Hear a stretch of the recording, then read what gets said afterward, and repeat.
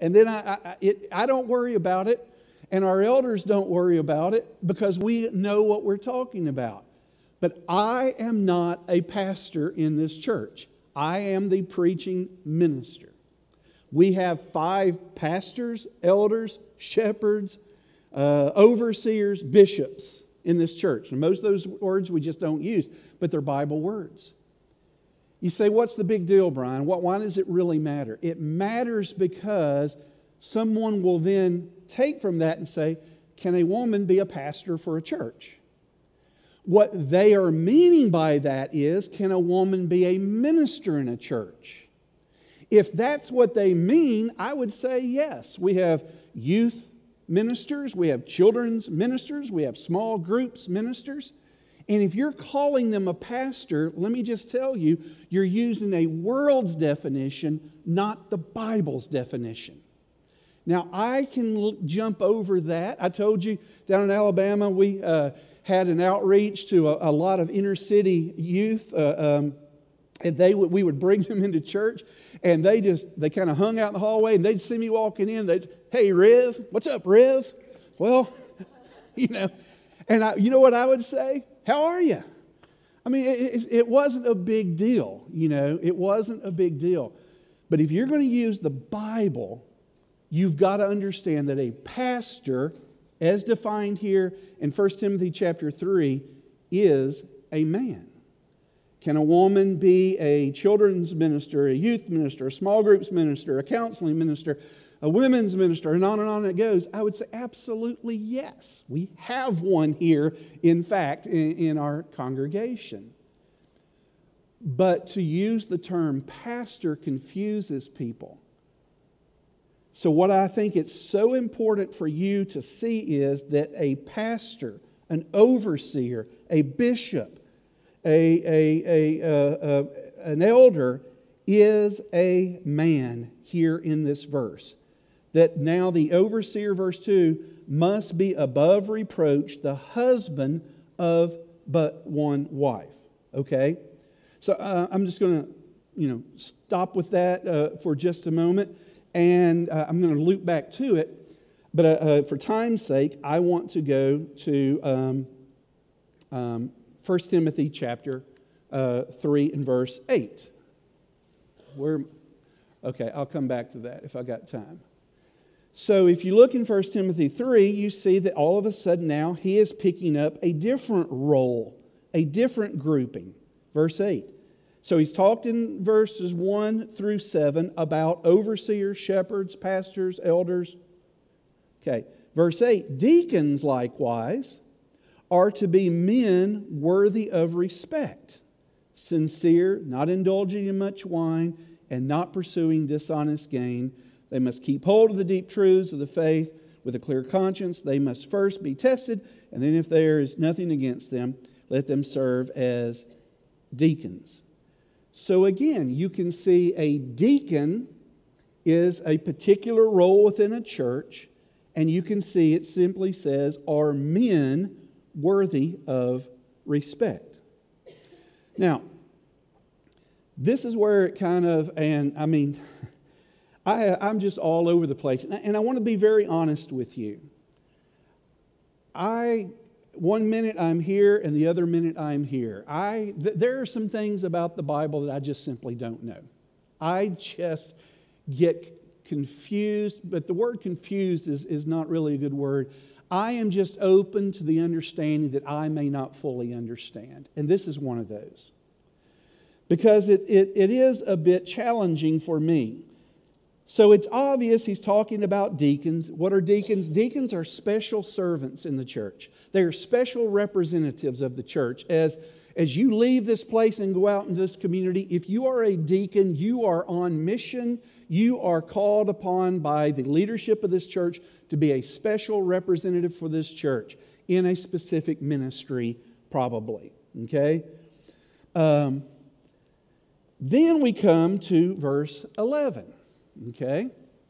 And verse 11 says, in the same way, their wives are to be women worthy of respect, not malicious talkers, but temperate and trustworthy in everything. So the big question here is, who are these women? It's obvious he's talking about women. He calls them their wives. But I guess the big question is, who is their referring to? And here's the biggest problem. The word their, T-H-E-I-R, is not in Greek. So if you cover that up, it says, because the word there is just simply not there, okay? In the same way, wives, so who is that referring to? Well, it could refer to the wives of all of the above, right? And that seems to make sense. The wives of elders, the wives of deacons. The wives are supposed to be this way. But it also is extremely problematic because if it's referring to the wives of the people that he has just been talking about, deacons, why in the world does he give a description of deacons' wives but not elders' wives? Because an elder is of the higher calling. So it seems like an elder's wife ought to be of higher godliness than a deacon's wife. But he doesn't seem to give a description of elders' wives, but he does of deacons' wives, unless he is actually talking about a third group of special representatives of the church, and that would be wives, or the word, you could probably have a footnote in your Bible or something. It could also be translated wives or women. It can be either one just as well. Different translations deal with it in different ways. In the same way, women are to be women worthy of respect. Not malicious talkers, but temperate and trustworthy in everything. So here's the $64,000 question. Were there female deacons in the first century church?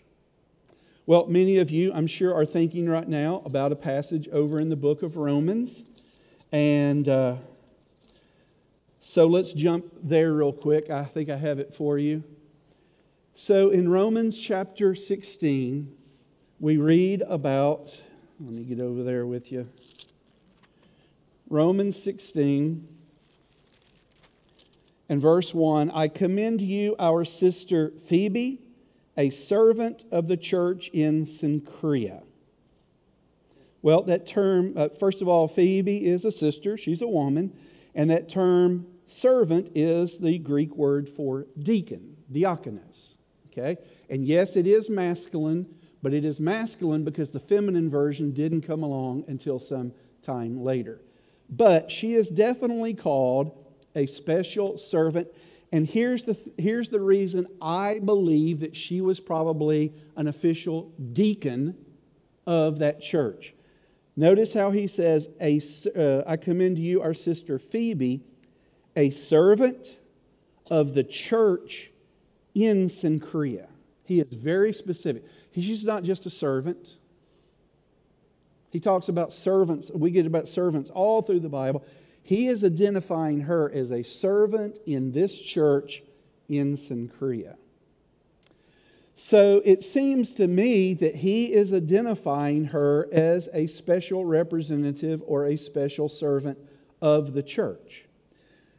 Then you come back to 1 Timothy chapter 3, and the confusion, to me at least, is if you're back there in 1 Timothy chapter 3, so he's talked about elders, he's talked about deacons, he's talked about females, women, wives. You got to decide how to do it. But then in verse 12, he comes back and he talks about deacons some more. And that's very problematic for me. Weren't you done talking about deacons in verse 8 through 10? Well, apparently not. He comes back and he talks about them some more in verse 12 and 13. So who is this group here in verse 11 is the problem. Now, what I'm simply saying to you makes me scratch my head because I'm sometimes I say it seems definitely there's a third group of people, and that is females who served as deacons. And then sometimes I come back and say, I'm not sure that this chapter supports that. So I don't know. So I'm going to tell you this twice today, and the elders are going to love it. And here's what I'm going to tell you. Passages like these are one of the reasons you have elders in a church. Okay? Because at the end of the day, we have to seek after their wisdom and their understanding of the Scriptures. And when they speak to us, even though I may not necessarily agree with their conclusion, I am under their authority as the shepherds of my soul, and I simply will submit to their understanding of the Scripture. Even though it may not be my specific understanding, I assume that they have thought this out well. And for what it's worth, they hadn't said this or that, okay? So it's not like I'm about to unveil to you some great discovery here. I'm just saying passages like these that are open for a lot of discussion, and dare I use the word debate, are why you have elders in a church and why you have multiple elders in a church. You hear their wisdom, their teaching, their understanding, and you respond to it, okay? And I think that is so, so very important. Yes? Just a couple things real fast. One is, I don't think it's a hill we want to die on. I'm sorry, you're going to have to talk real loud. I said I don't think it's a hill we want to die on. Right. Okay, so that's one thing. The other thing is, if we look practically today at kind of the way Pond Hill is, Mm-hmm. we have women ministry leaders. Mm-hmm. Right? So we have what you're talking about. Mm-hmm. So, Right. I mean, to me, that means that our elders, at least to some degree, must hold. So that's where I want to move to kind of start bringing some conclusion. And I think that's a good observation. I know the folks at home didn't hear it, but I'm about to just simply repeat what Todd has just said. So here's kind of the wrapping up of really 6 weeks of teaching on this. Okay? The elders and I met, Andrew, we met back in January, and we spent 3 hours one Saturday, 3 hours another Saturday. We tried to do our due diligence on this. And here's kind of some conclusions after all this study that we have found. That because of passages like the one we have in front of us, okay, and all the others, 1 Corinthians 11, 1 Corinthians 14, Acts 18, 1 Timothy chapter 2, 1 Timothy chapter 3, bringing all of that together and acknowledging the tension of one passage saying women are praying and prophesying, and the next passage saying they need to be quiet. You know, and one passage saying that Priscilla and Aquila are teaching this man, and the next passage saying a woman shouldn't teach this man. I mean, the first thing we had to do was acknowledge there is, you can't just find a verse and say, there it is, and so in case it's done. The Bible has a lot to say about this. The overarching theme of Scripture from Genesis through Revelation about things like this is that there is a created order, and we only as a society, but especially as a church, get in trouble when we ignore that created order. And that's what's happening all in the world. That's what's happening all in the world. We ignore the roles and the creative order that God put in place, and we try to fight against it. We try to fight against it. Men should be able to have babies, and they're going to be able to have babies, and we do stuff like that. And it just only, and so the home, the family, everybody just, there are no roles in family, and families fall apart, and society falls apart, and churches fall apart, okay?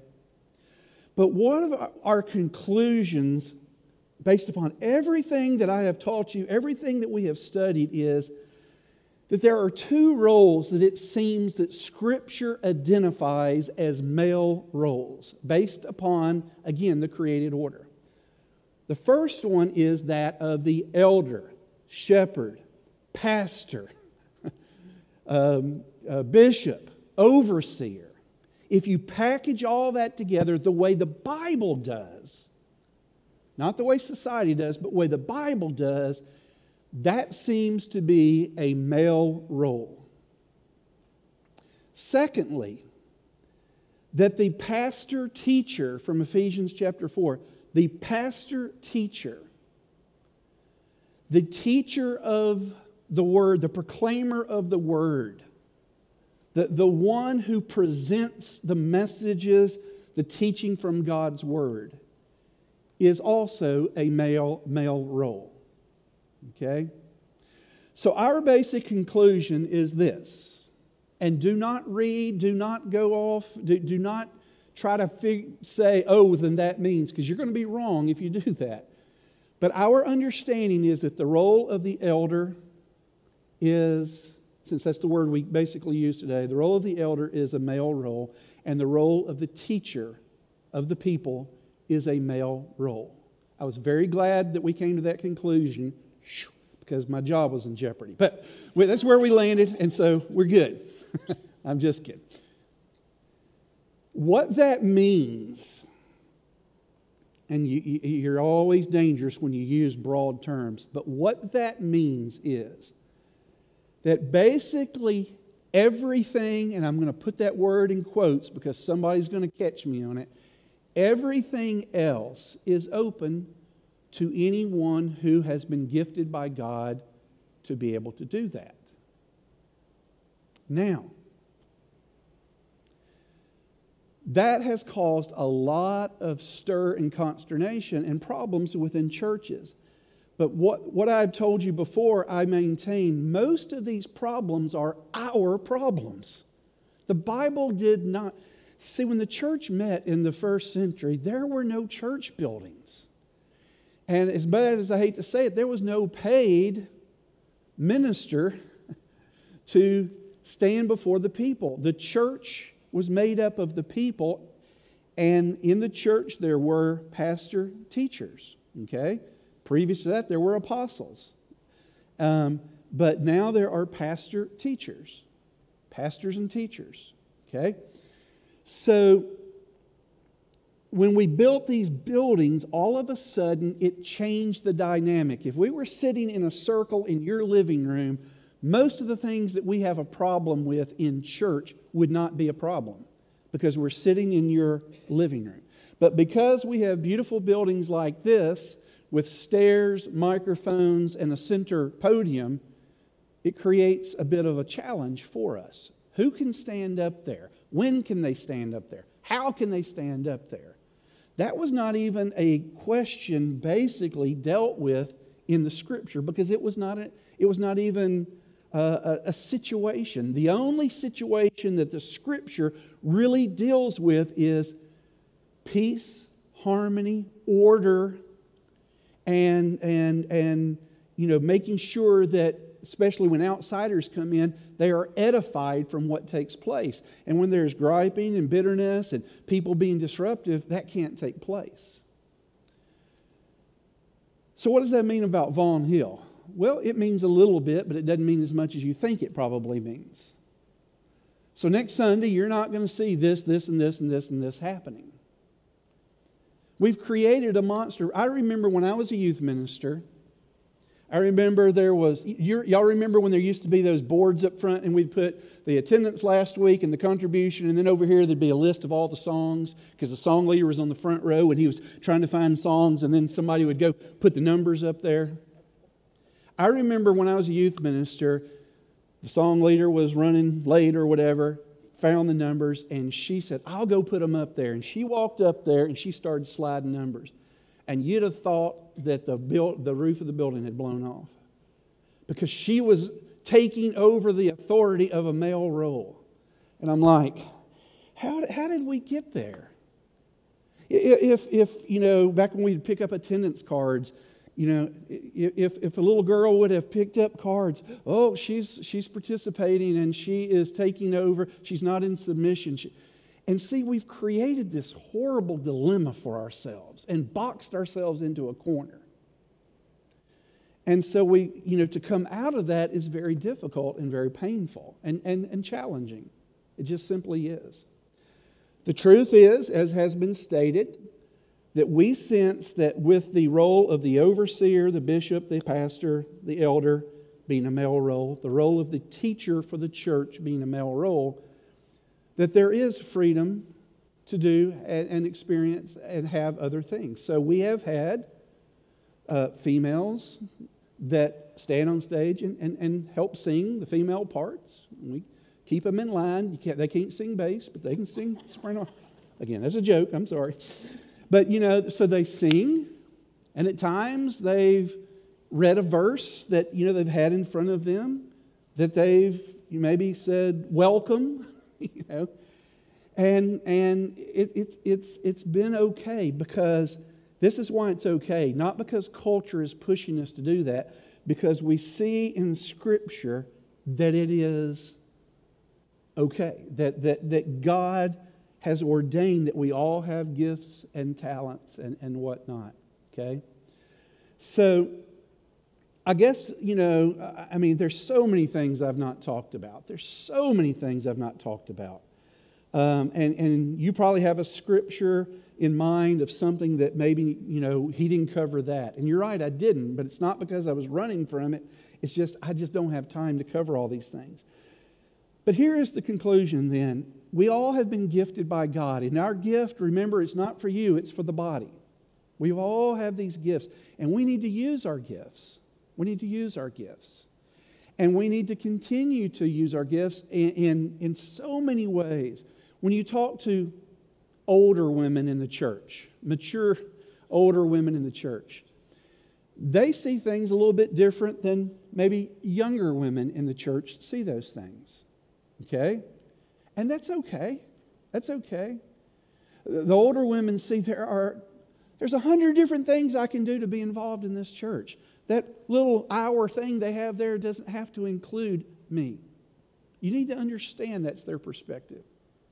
The other side of that is there are some younger women that say, I feel like I've been gifted to be able to sing. I'd like to sing. I've been gifted to be able to do this or do that, and I'd like to be able to do that in my church. And I think we've got to understand that as well. I guess to kind of just totally summarize, you've got 5 godly elders. You got 5 godly elders who have to immerse themselves in this. This is just the tip of the iceberg, folks. Do you know how many other issues and problems and situations are out there that they have to constantly think about? And this is one of them. Have faith in your elders and just believe that they are godly men who are striving to make godly choices and decisions for you and for the person down the road from you. And the bottom line is, none of us get everything that we want. And it's probably a good thing. If this church was exactly the way Brian Magnuson wants it to be, it would probably not be nearly as good as it can be, because you have gifts and talents and ideas that I don't have. And we bring those together to form the family of God. And when we can do that, we're blessed. And when we can't, a group peels off and goes over there until they realize they don't totally agree, and then they peel off from there, and that's what happens.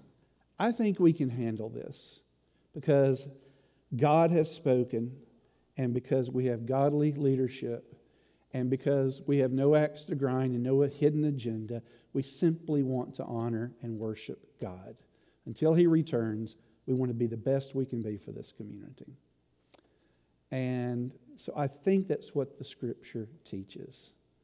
More than specific roles, godliness, humility, submission, helpfulness, worship.